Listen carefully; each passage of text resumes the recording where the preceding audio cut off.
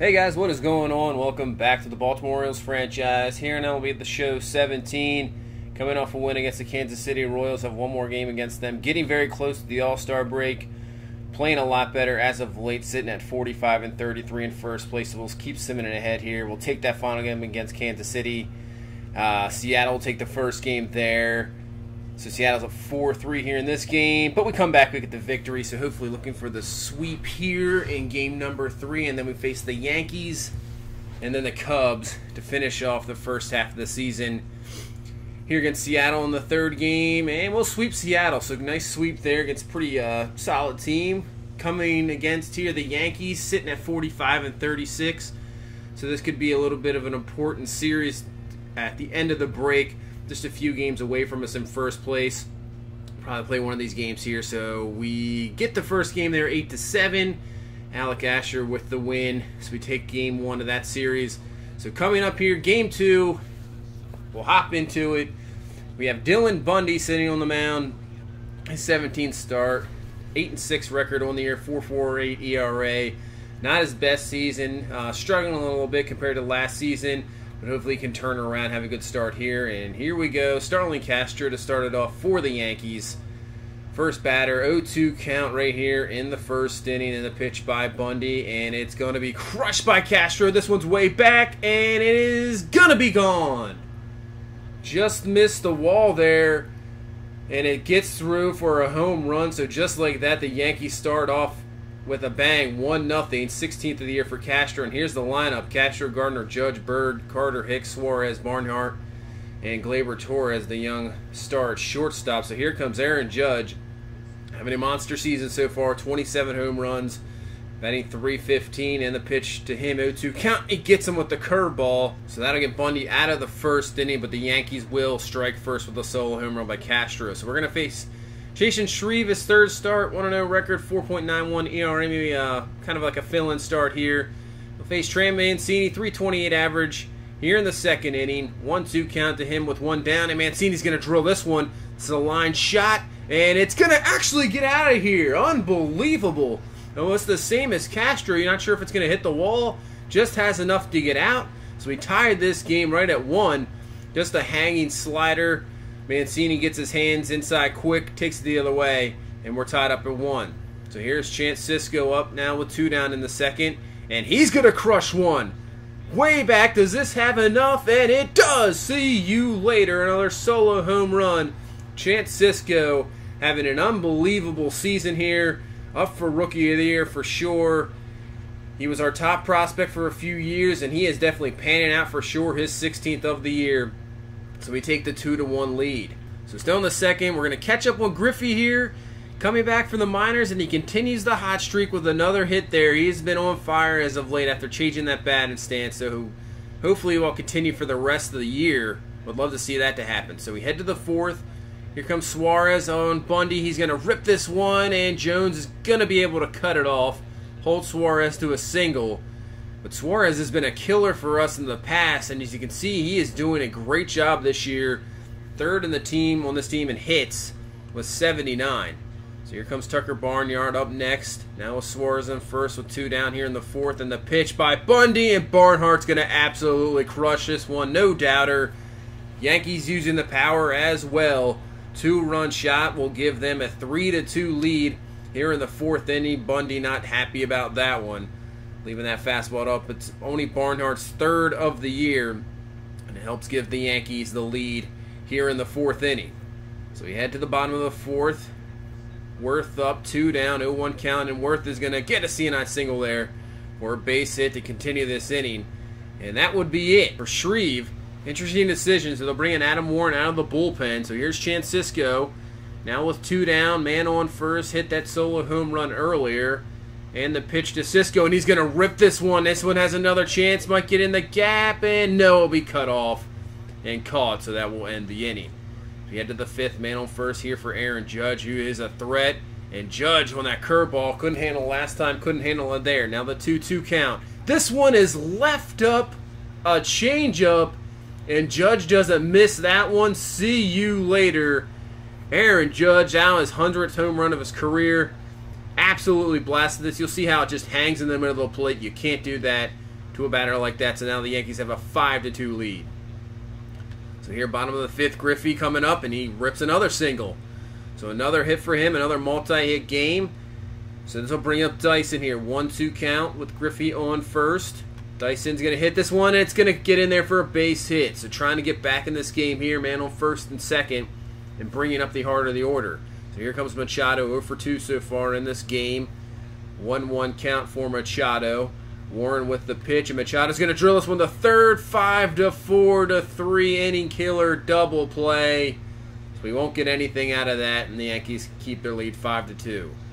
So that'll be it for Dylan Buddy. Cardinal Caps will come in his 11th appearance. ERA just about 6, and not what you really want to see. So here in the 7th against Judge, man on first, and Judge is going to rip this one down the line. That's a fair ball, cut off by Dyson. Over to third is Gardner. So first and third here for the Yankees. They're trying to add on more. So here comes Bird, 1-0 count, and he's going to rip a base hit. Gardner will score. So they take a 6-2 lead here. Carter Capps struggling, as you can see, hit by his ERA. So that would be it for Carter Capps. We'll bring in Yasiel Sierra. This will be his 6th appearance, 2.08 ERA after coming over that Dodgers trade. Looking pretty good so far. So bases loaded, 2 out. And the pitch to Suarez, and he'll get a fly ball to Jones. So he'll get out of it. The Yankees add another one, 6-2, heading into the bottom of the 7th. So now here in the 8th, Judge up again, 2 down, 2 on. Judge is going to rip this one. Can Griffey get to it? And he will be able to. So that'll end the end there. We get out of that jam. So Ramirez will come in here. His 50th appearance, 4.09 ERA, 4-3 record in the 8th. So here's Machado with 1 down, trying to get something going, get back in this game. Machado's going to rip this one, and it will get down. Can't come up with it as Judge. Machado on its way to second. The throw, and he is in there safe. So he gets a double there. Got to get a couple more runs on the board to make it interesting in the 9th. That's a 9-game hit streak for Machado, so that's what you want to see. So here comes Jonathan Scope, 0 for 3. The middle of this order hasn't been able to do anything in this game, and hopefully they can get something done here in the final 2 innings. So the pitch to Scope, and he's going to rip this one and can't come up with it. So Machado on his way home. Gardner with a weak arm, and Machado will be in there. So we get a run on the board, 6-3. Scope comes through with a base hit there.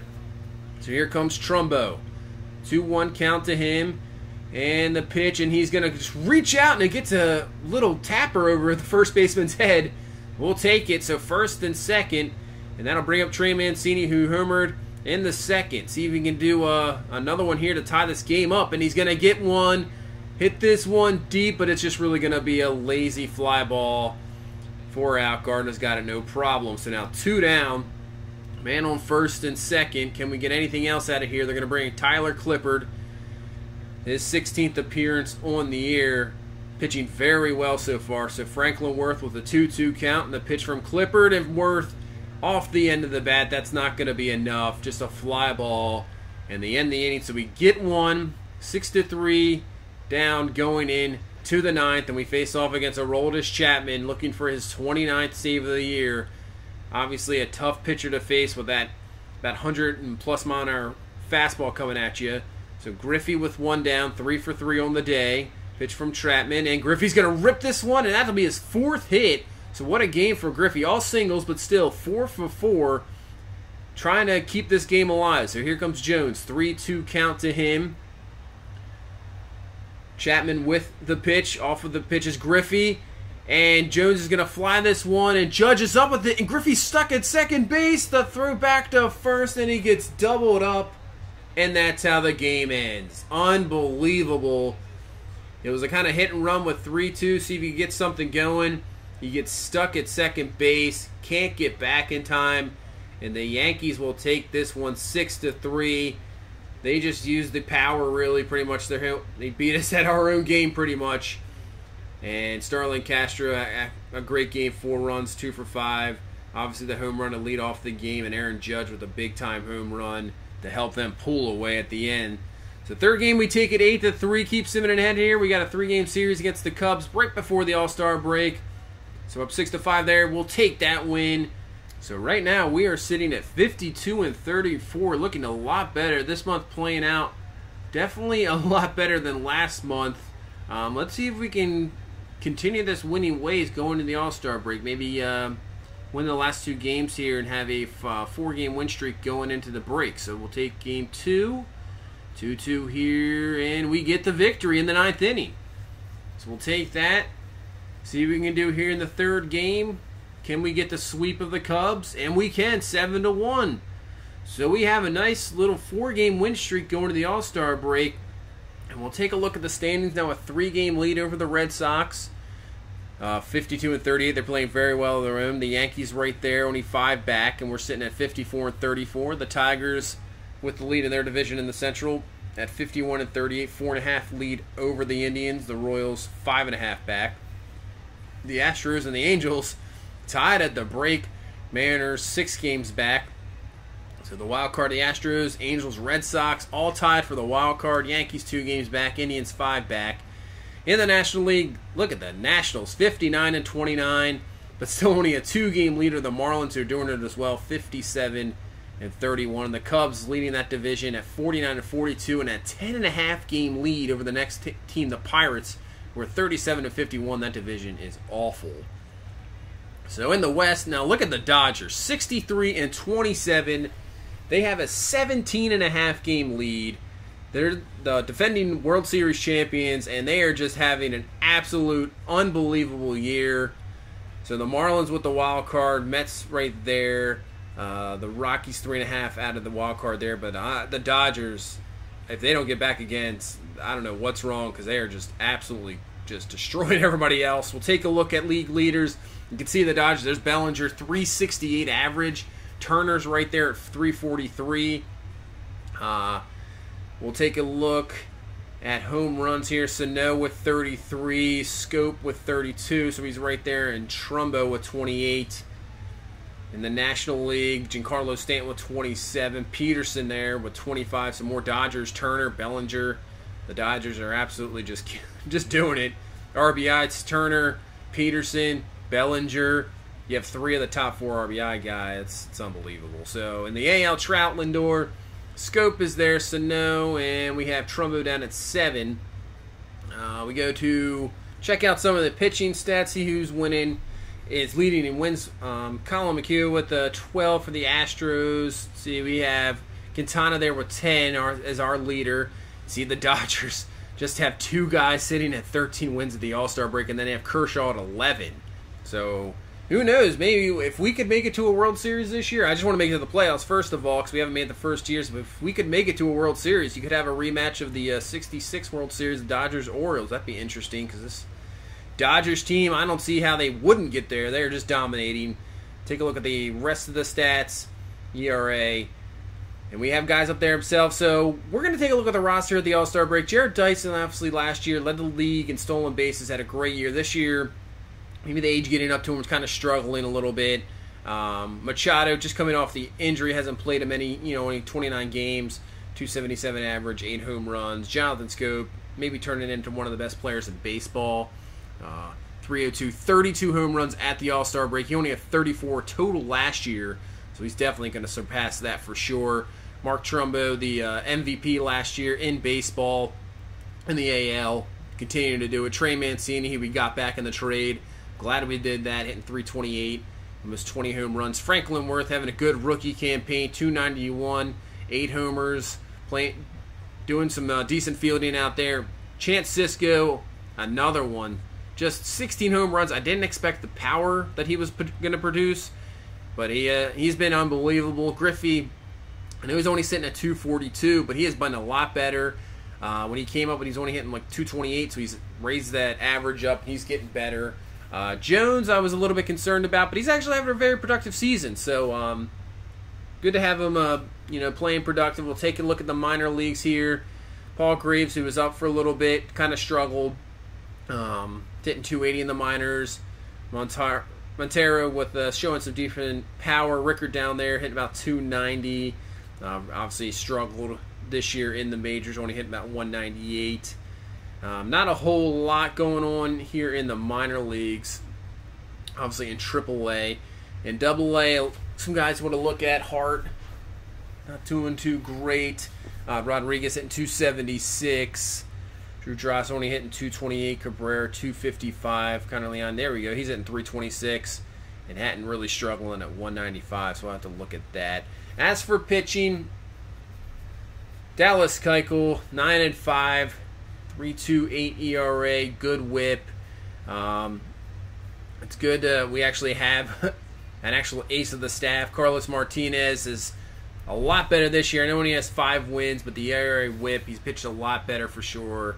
Julio Turan, good pickup, 7-4. ERA a little high, but still as a number 3, I'll take it. Bundy's been he's been off and on this year, 4.71 ERA, 8-7 record. Whip at 1.31. And Quintana's been a great pickup. Leads our team in wins at 10-2, 2.97 ERA. He's been outstanding for sure. In the bullpen, Garcia, pretty good long relief man, 2.66 ERA, so that's what you want to see, 4-0. Carter Capps struggling at a 6 ERA, so I'm not sure. Might have to send him down. I'm not sure what to do with him. Givens, another guy, just struggling with a 6.05 ERA. Might have to look at that. Leclerc we picked up in the offseason, having a pretty good year, 3.48 ERA, 2-4 record. Asher, another guy struggling. So our bullpen struggling a little bit, but our starters are going a little bit deeper, so it's helping out. O'Day, still dominating. I mean, he's getting up there in age, but still just dominating. Yasiel Sierra, who just got in the trade, he is looking like a good pickup. And Zach Britton, ERA is definitely elevated, but still has 21 saves on the season so far at the All-Star break. Move Asher up there in Sierra. So we'll take a look at the minors. Luis Castillo, not too bad. Was injured for a while there, and then coming back. So he's doing pretty well. Hunter Harvey doing, not too bad. So those two guys, I was thinking maybe bringing them up possibly as a bullpen guys, with a couple guys struggling there. Bring him up, get him some. Obviously, Castillo pitched last year. Harvey hasn't been up at all yet so far. So maybe bring those guys up, get him some experience in the majors, and possibly could be a starter within the next couple years. We'll see how they fare. So he had the Double-A. Roscoe Ratliff, our top draft pick. Not too bad so far. Robert Norton has been definitely a very surprise. Was a later draft pick a few years ago, and he's been panning out pretty well. Palumbo doing pretty decently. Kipper. So obviously you can see in the minors, our hitting not really doing a whole lot, but our pitching is very good. So that's what you want to see for sure. So we're going to send Alec Asher down, and we're going to bring up Jimmy Yacobonis, who's been pretty much killing it in AAA. We're going to give him a shot here in the majors. He'll make his major league debut at some point, but he is up in the bigs now for sure. Let's see if we're going to make any other moves right at the All-Star break. And I think what I said about Castillo and Harvey, we're going to bring Castillo back up. He made some starts last year, kind of struggled, but if we can put him in the bullpen, he's got an arm that can come out of the bullpen and dominate. So that means we're going to send Michael Givens down to the minors, see if we can get some guys in there that can pitch a little bit more productively. We'll see what happens, because if our bullpen gets on point with the starters we have and the lineup we have, which is absolutely crazy, this team could be just as good as that Dodger team. So you see we'll bring up Norton to AAA. He's definitely deserved it, pitching very well in AA. So we're after the All-Star break now. The All-Star game, the AL wins 4-0. So you see we have a nice road trip coming up. We're 3 games Toronto, 3 games at Detroit, and then 4 games in LA against a pretty good Angels team. So a good test after the All-Star break. See what we have. I'm not sure about trades. I was thinking about it, but we'll see how the first, maybe week goes here. Maybe think about a trade, bringing on, maybe an outfielder. I'm not sure. But we'll see what happens if we can continue the winning ways. So that is it for this one. Thank you so much for watching. Please leave a like, comment, and subscribe. And we'll see you in the next one. Bye-bye.